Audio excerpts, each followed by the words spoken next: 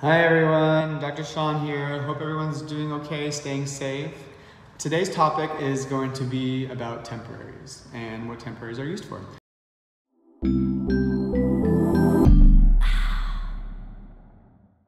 So temporaries are used for a wide variety of restorations like crowns, veneers, bridges, inlays, onlays, etc. The list goes on.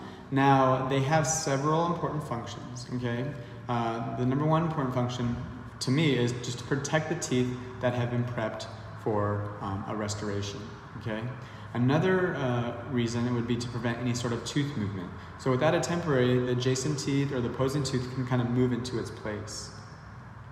Another reason is so patients can eat and speak normally while the restoration is being fabricated, okay? Another one is to maintain the gum tissue.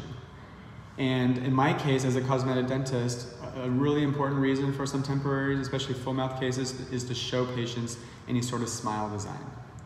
So all in all, basically a temporary restoration provides the patient with protection, comfort, and aesthetics until the final restoration is made. You don't need any temporary restoration if the dental office has some sort of CAD/CAM and CEREC machine, and also if you're doing some sort of minimal or no prep veneers. So just example, I did a minimal prep veneer case last week, and it was amazing. I just didn't need temporaries. Now, in terms of how long a patient needs to wear temporaries, I would say on average it's about 2 weeks for the lab to help really fabricate a crown. Now, but this is for simpler cases.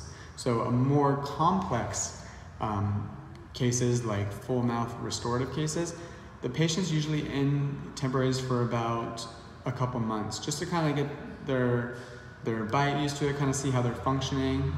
But I would say on average, probably about 2 weeks, especially in my office. But during COVID, the cases actually have been coming up faster because there's not a lot of dental offices that are open. So now there's two ways temporaries can be made, usually using an indirect or direct technique.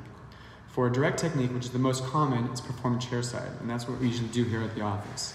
Now, an indirect technique is when you take impressions and you send it to the lab to make. I use these for full mouth reconstructive cases because I want to make sure that the temporaries are a little bit more stronger and harder and fit a little bit better. So those are better to be done outside of the lab. But our most common temporaries I make here is the direct technique chairside. Now, in terms of materials, there are several materials you can use to make temporaries. There's prefabricated crowns, there's self-cured resins or light cured resins. I personally use self-cured resins like Alexa-Temp. That's just the most common. It's easy to use. But now the most important part of the temporaries is the placement of them. They need to stay in place.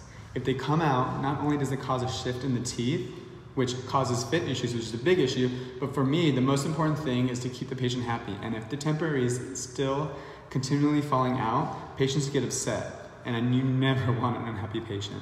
So it's our job as dentists to make sure that they're cemented properly, but also it's our job to properly educate the patient on the do's and don'ts of the temporary. Because I can tell them, I can cement the temporary perfect, but if they're doing things that they shouldn't have, the temporary can break or come out. Now, some of the things that we should tell them is that they should not eat or drink anything hot for at least an hour after the temporaries are placed. Also, they should avoid any sticky or hard foods. I always recommend to use a soft bristle toothbrush. And also, most importantly, if they're gonna floss, don't go up and down, but to put the floss in and pull the floss through the sides of the teeth instead of pulling up or down, okay? That's very important. But yeah, those are my tidbits about temporaries. If you have any questions, let me know. Other than that, have a great day. Stay safe. Bye, guys.